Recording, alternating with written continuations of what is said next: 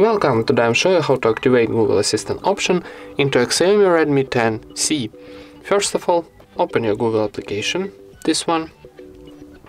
Then in the top right corner I've got more options. If you don't have this button here, tap on your Google account icon, and here will be settings option. So I've got more options, so tap more and go into settings.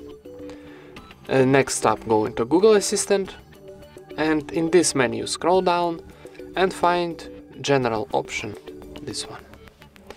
And now tap here on the switcher to activate your Google Assistant and confirm operation, tapping turn on one more time. And that's it.